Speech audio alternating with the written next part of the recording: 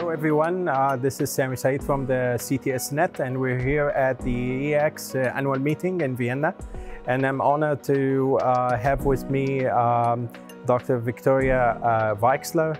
She's a resident in the final year in her training at Berlin German Heart Institute. Hello, Viktoria. Hi, nice to meet you. So I just want to congratulations on your talk, and you're also a panelist in one of the sessions about resident training. Yes. So tell us a little bit about your training in Germany, and how many years, and what's your experience so far? Okay, so I actually studied in Austria. I did medical school in Austria, and then I did my first surgical experience in Austria in adult cardiac surgery. This is usually also here in Germany or Austria the way you usually start congenital to go through adults first. And then I did 2 years of research at Boston Children's Hospital. So I did a break and then returned to my residency program, and from a very early point of my career I decided to do congenital. So for me it was clear that I have to return to a center that is focused on congenital heart surgery. So I decided for Berlin. Oh. And how many years total your residency? So I did 2 years in Austria, and so now I'm another 4.5 years in Germany, so around 6 years. With the and that's without the research? Without the research, yeah. So the usual 8-10 years before you... and it seems like you're moving to a congenital fellowship in Toronto. Yeah. Congratulations. Thanks. Yeah. So tell us a little bit about your talk. You're talking about congenital complex transposition and how to avoid LVOT obstruction. So can you tell us a little bit about? Obviously this is one of the most complex fields in congenital heart surgery.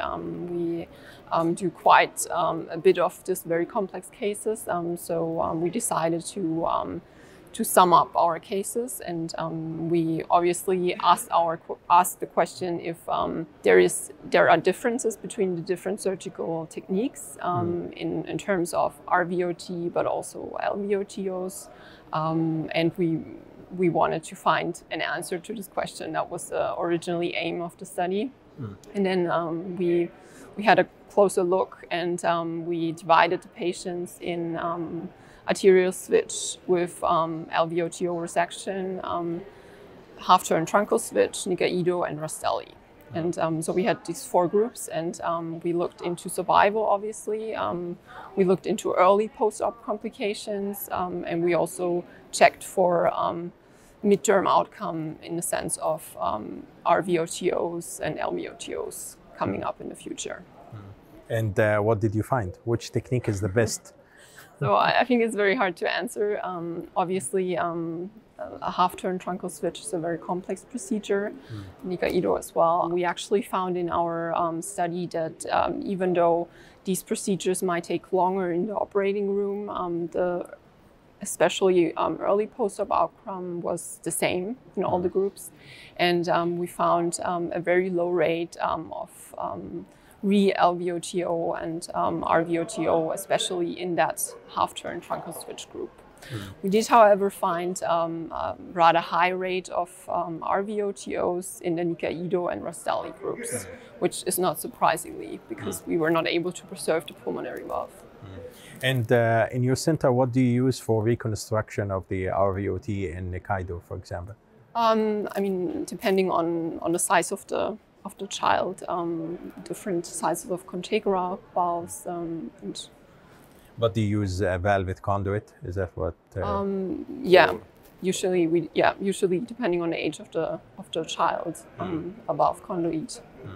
And in terms of your training, what do you feel better about your training, and what do you feel like you could have wished is there, or? I think it's never ideal. No matter where you are, it's a long and difficult way in order to become a congenital heart surgeon. So I think I'm very lucky at the center that I am. We do a lot of case sharing actually.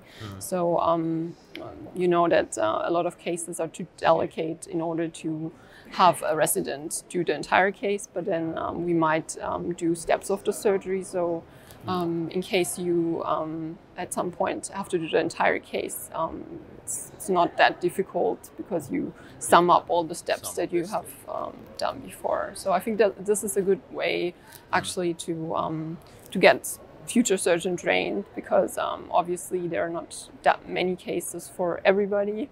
And only high volume centers can offer a certain amount of cases to residents. And then, yeah, obviously the outcomes should be good, and so there might be an attending. The same issues everywhere, and it's even more challenging, as you said, when it comes to congenital training, because of the outcomes, because of the concern about it, and because of the rarity of the cases. So at best, most places will be resident doing part of the case, but may not be all the case.